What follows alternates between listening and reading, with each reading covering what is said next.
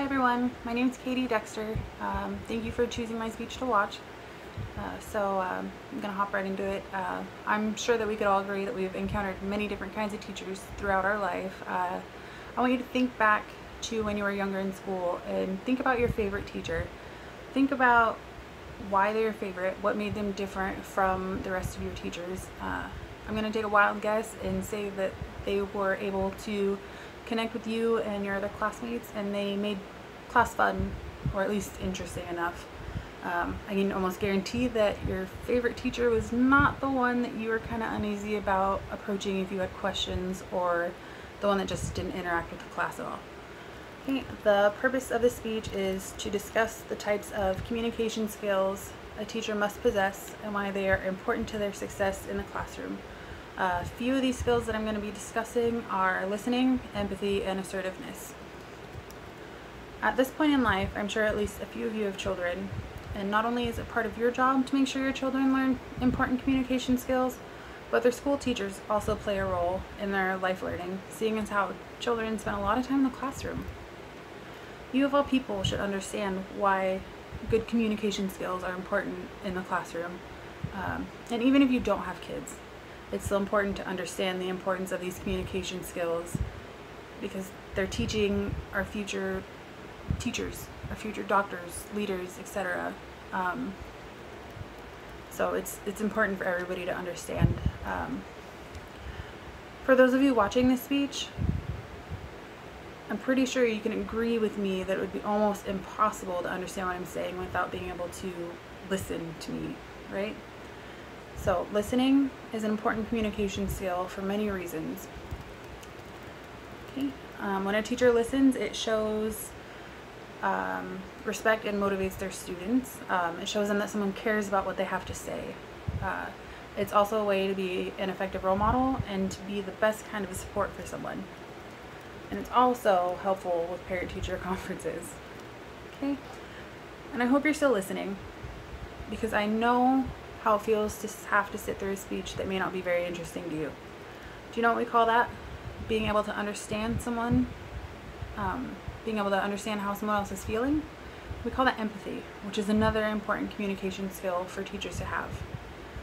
I read a quote while doing some research, and it said, if schools are involved in intellectual development, they are inherently involved in emotional development. And I couldn't agree more. I mean, if you think about it, how much time is spent in the classroom and how many emotions people are capable of going through.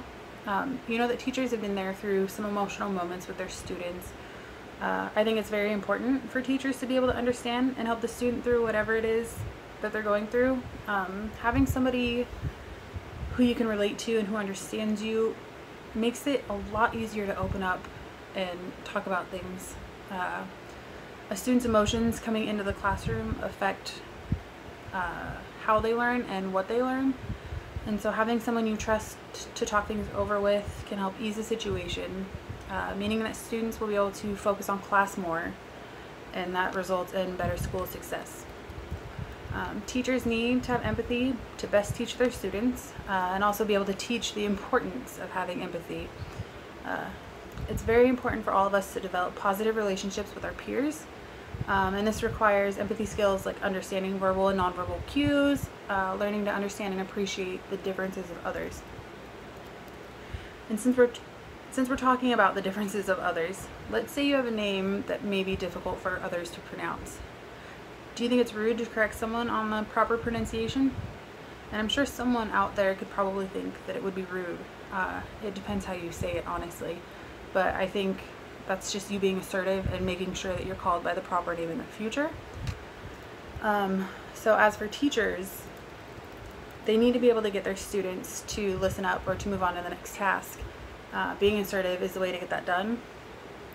Classroom assertiveness is not necessarily negative and can be beneficial to students. It can help teach order and respect. There's definitely a difference between being assertive and being bossy. Being assertive is more about being confident in what you're saying and not just bossing people around. Teachers have many opportunities to teach their students the difference between being assertive and being bossy, as well as teaching them the importance of other communication skills. I've discussed with you today the importance of great teacher-student communication and why they are important for the growth of both parties.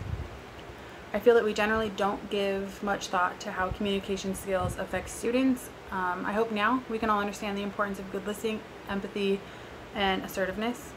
The benefits we see include higher success rates of the students when they feel that they can connect and be understood by their teachers and peers. It's important to be able to connect with our peers on a more personal level, and it's important for people to start learning all these communication skills at a young age, and that's why it's important for teachers to have good communication skills, is because they help teach others and set good examples of what's expected. Okay, so now that I have gone over a few communication skills that teachers should possess, go back to what I asked you in the beginning. Think about your favorite teacher. Think back to what they taught you. Did they teach you any of the communication skills I listed? I think listening is a big one, especially if, like, when you were younger. For me, my 4th grade teacher would always do group things, and we would all take turns sharing and listening, and I think that helped grow more personal bonds with my classmates. And so to me, I can take away from my favorite teacher is that he taught us how to effectively listen and be able to understand people, empathy as well. So there's that. I definitely think about it because teachers have taught us a lot of stuff throughout the years. Thank you.